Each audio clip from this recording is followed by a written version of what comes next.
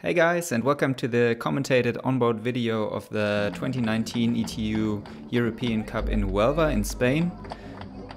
The swim took place in the Atlantic Ocean, and as there was a little bit of a breeze, the water was also pretty choppy, I would say. And there was also about a 50-meter walk or run into the water before the swim.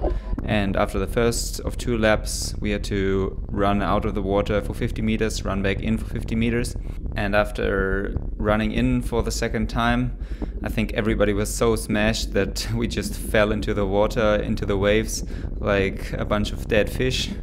And yeah, the pace pretty much slowed down at that point. And it was a little bit slower than expected because we had a pretty fast swimmer in the field. But yeah, as I said, I think everybody was smashed after that run in between the 2 swims. So when the pace slowed down, the first pack pretty much bunched up, and a lot of good runners were able to catch up to the first group or were just on the end of the first group. And it was a little bit bigger than I would have liked it to be. I would have preferred the lead pack to be around 8 to 10 guys, because usually if you have that amount of athletes, you can work together pretty well. But yeah, in the end it was like 22, 23 athletes in the lead pack. And so the working together wasn't that well. It wasn't bad, but definitely not the fastest pace ever. As Huelva isn't located directly at the sea, this was a pretty special race because we had the swim at a beach resort in Punta Umbria, and then we had to ride 20k on the highway into the city of Huelva, and then in Huelva we had to ride another 20k in form of 4 laps. Usually in races we just have the swim right next to the bike course, and then we just ride, for example, 8 laps of 5k for the total of 40k. So this was a pretty special case here. And on the way into the city, yeah, it was just dead flat, and we had the 23 guys lead pack. And in the beginning, it was more like a bunch of Spaniards in the back of the pack, and also some of the Brits still recovering a little bit from the swim.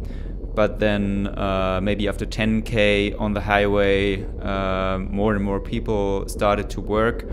And yeah, it wasn't perfect, but there was definitely kind of a train going there. And the chase pack, the first chase pack, was around 40 to 50 seconds back, I guess. And we opened up the gap to about a minute when we came into the city of Huelva. So here we are, just entering the loop in Huelva. We just going around that left turn, and then we just go through transition and the finish area. And now we have completed 20k and have to do another 20k around 4 loops of 5k.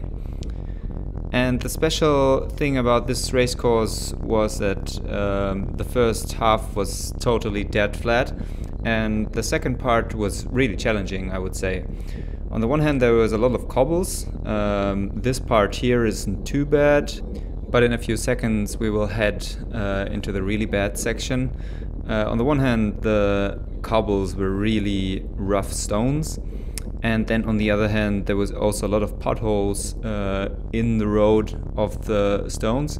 So just here we're entering the cobbles, and as you can see, vibrating, that was really hard to ride over. I actually like it. I mean, I don't like it per se, but I like going really hard over such a challenging course and testing the other guys, because I know if I go to the front here that everybody in the back is suffering.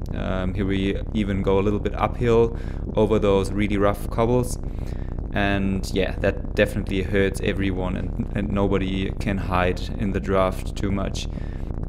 I still felt pretty good at that point of the race, so I just decided to really push it over those challenging parts of the course, over the cobbles, and then also through the technical sections, because I knew that there was about 23 guys in the group, and for the last guys in the group that were just hanging on, it just gets more and more tough if you have a good pace going in the front and around the corners and over the cobbles. The field just strings out, and then they always have to catch back up after the corners or after the cobbles. There was also one rather steep incline in the course, so as I'm not the lightest athlete amongst triathletes, I always try to go into the hill first, and then not having to push all the way to the limit and maybe let some guys overtake me, so I don't have to go up the hill that fast.